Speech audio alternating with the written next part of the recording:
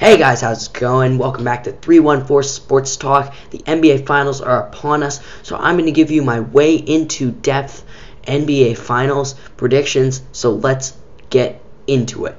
Game number 1, Steph Curry goes off. He starts dominating Kyrie Irving and anyone that the Cavs try to put on him, making shot after shot and raining in everything. But at the other end of the court, Kyrie Irving is struggling. Playing in pretty much his first finals appearance, it definitely shows. Getting guarded up by Curry and Klay Thompson and getting stopped every time. LeBron James, though, he wants it. And he will do it all for the team. But at the end of the day, it's just not enough as the Golden State Warriors take Game 1, 111-105. Game number 2 was more of the same. Steph Curry raining in threes, Klay Thompson raining in threes. The Splash Brothers open up a big lead and don't really look back. Curry erupts again, going off on Kyrie Irving. Kyrie not really being able to do much to contain him. At the other end of the court, the only reason it's close is because of LeBron James. But this time his teammates don't help him out, as they miss shots and make him do it all himself. People like Tristan Thompson and J.R. Smith just struggle at the offensive end of the court, getting dominated by the bigs and the guards of Golden State. Kyrie Irving continues to struggle, making it worse and worse, and the Golden State Warriors annihilate the Cavaliers in Game 2. So the Cavs hold a team meeting. They need to figure out what's wrong, and it certainly works, as the bigs of Cleveland finally get going, and so does Kyrie Irving, playing very well and beating off his man every time. Steph Curry struggles this game, though, as it seems like the Cavs are starting to get into his head, and Kyrie Irving is locking him up. Because of this, the Cavs win this game 117-98, a blowout going into Game 3. And Kyrie Irving continues to dominate, finding open men and driving to the basket hard.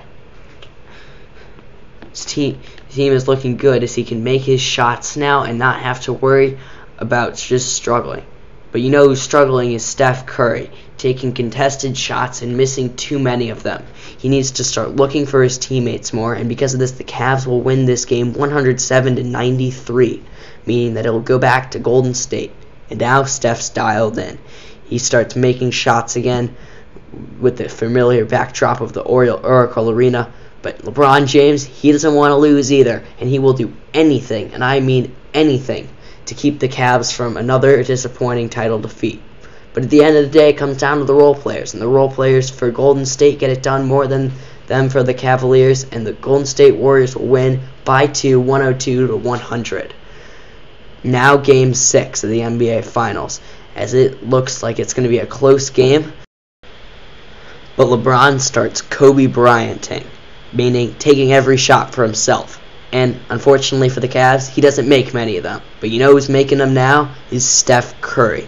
He starts getting hot, and he is draining all of them. If anything, that prompts LeBron to shoot even more shots and put the ball on the ground even more, committing turnover after turnover and forcing up bad shots that he doesn't have to take. I mean, his supporting cast, though, isn't doing much to help him out, and the Warriors start to run away with this one in the queue as the Cavs get booed off the floor. And the Golden State Warriors win this one 119-193, meaning that they again repeat as champions of the world. It was a hard-fought effort, but Kyrie Irving struggled, and that's where it really came down to. Steph Curry, apart from Games 3 and 4, had an unbelievable finals. He averaged 26 points and 9 assists. As you can see, he won the MVP, and Golden State is on top of the world once again. Thanks for watching, guys, and be sure to leave your comment on who you think is going to win in the description below. That's all, and I'm out.